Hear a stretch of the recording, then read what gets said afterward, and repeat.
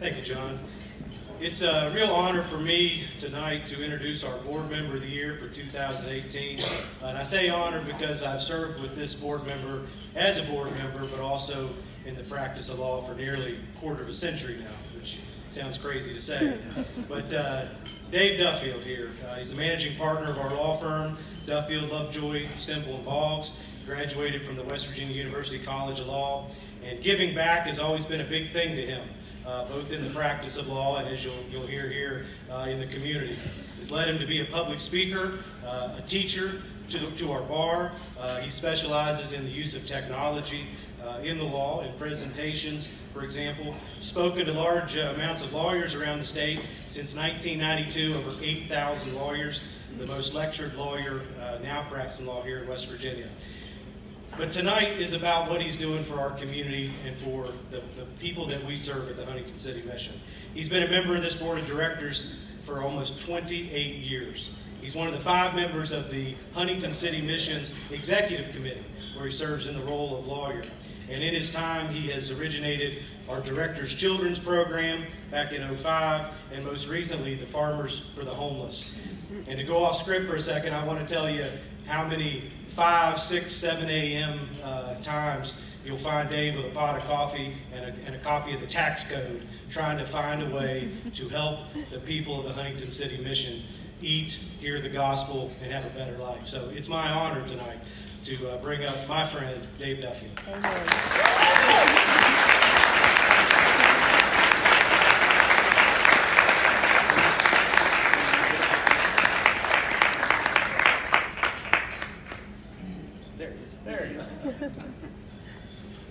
Thank you. Folks, we're all a team. As I told the Huntington City Council, we're all in this together. With 52,000 room nights, I told them what that means is when I went to Boston and New York with Chad in depositions, we saw people under boxes. That's what our city would look like if not for this group, the staff, the Huntington City Mission, since 1939. This city is bettered by all of us. We don't want to look like that. We want this mission to keep on. It was a horror to hear that we would have to stop the 3rd meal of the day, lunch. For those of us that have been here a lot of years, we didn't take kindly to that. We've fed 1 million meals in 10 years, but at $2.50 a day. The opioid crisis started breaking our back. 400 meals a day.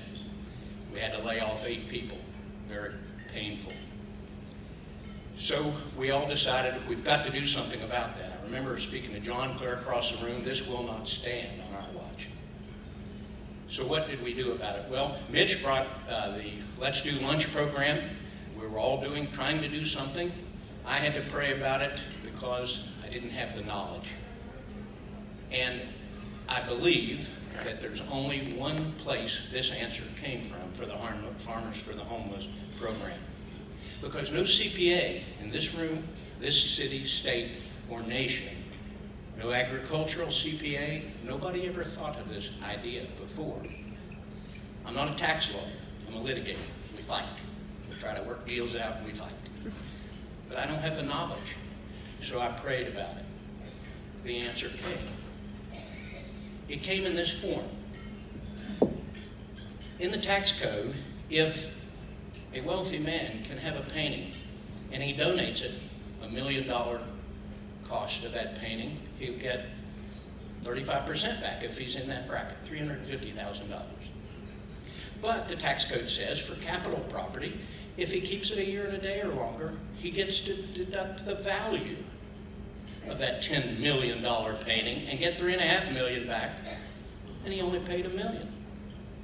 Why can't we do that with a cow? I called my CPA, I said, what if we take that cow and we go to the wild rig and get the high-priced package costs of this excellent grass-fed beef? To make the long story short, once you go through, learn more about a cow and ever want to know, 52% of hamburger, 11% loin, 8% steaks. Once you add all that up and multiply it on the retail rate, it came out at $4,600. Now for a moment, remember, when they take these cows and they take them to the auction after she has her calf. They get about $700. Revenue in, they pay income tax. What's that worth? About $500 or $600. By showing them this idea and going to GNC Genetics, and that would be Casey Hill, Guy Spriggs, and Mike Facemeyer, who own that company. They have 300 cattle. I explained this to them. I explained it to their CPA. What did that mean? If you keep this cow a year and a day, and it's raised for the Huntington City Mission, and we cut it up in packages, and you don't donate it till after it comes out of Patriot Meat Processing, thank you for helping us with discounts, you get that $4,600. Do the math. At 35%, that's about $1,600. Then there's a state tax credit that Chad and the legislature told me about. It's another 10%. Net result, netting it out, not $600. You don't pay income tax on the charitable donation. That's $1,800. We tripled their yield. They were excited about that. And we get beef. And we get beef. Yes, and we get beef. Motivated financial self-interest is something that would have longevity. It would be sustainable. We just delivered the 5th cow today. That's about $20,000 to $25,000 in beef already we've received. The first donation, about $90,000 worth of cows pledged.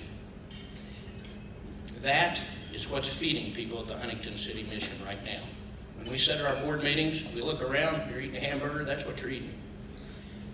And it's a sustainable program, year in and year out. Now that was phase 1. Very quickly, I'll tell you the concept of phase 2. It should work. With a lot of balls to juggle, a lot of things going on we work on at the mission, so we do it as we have time. We got a day job too. But phase 2 says, you can't donate a tomato after a year and a day. You know what that's going to look like. You can't donate it to somebody that doesn't have the tax brackets. I had to work on that. What if we got another cattle producer to bring in that much extra cattle that we don't need? That's our capital. We take that capital and we're working with the Wayne County Farmers Co-op, phase 2, meaning we trade that beef in the greenhouses that they have. They raise the produce, chickens, eggs, vegetables.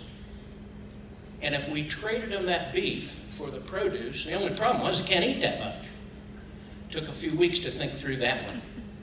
So instead of a 2-dimensional chess game, we needed a 3-dimensional chess game. How's that? I called my friend Nikki Thomas at the Golden Girls. I said, y'all got a huge budget down there. You're feeding people, aren't you? Yes. You're buying your beef at Walmart, and not the best beef, but you're buying that beef, aren't you? Yes. Would you consider diverting some of that money and buy the beef from our group? And you'll get the high nutrition value of it. Cousin Lacey Davidson has been so nice as she's a nutritionist to explain the addicted brain, the traumatized brain, to recover needs good nutrition. So it's a benefit also. So Nikki said, I'm in. So we're working on phase 2 for other 501c3s. How that work? Quite simply, on paper, we won't deliver it all the ways, it'll go direct. But on paper, you take $50,000 to $100,000 worth of extra beef, you get it to the Wayne County Farmers Co-op, they send it down here to the other 501c3s like the Golden Girls. The Golden Girls pay the Wayne County farmers for that, and now they've been paid and they can give us the $50,000 to $100,000 worth of produce. I think it'll work. Our goal, I told our 36-member board, if we could pull this off, we could possibly wipe out the entire food budget for the Huntington City Mission for all of time, feeding tens of thousands of people long after we're dead. Amen. That's the idea. We've already implemented phase 1. It's working fine. Phase 2 should work. We'll report back later on that. I give the credit to my Lord and Savior Jesus Christ. There is only one way. People tell me that that's so smart. I'm not that smart. And the statistical improbability of one person thinking of that, when no CPA in America has ever thought of that, think about that statistical improbability without the intervention when we needed it. It came from that prayer. I'll believe that till the day I die.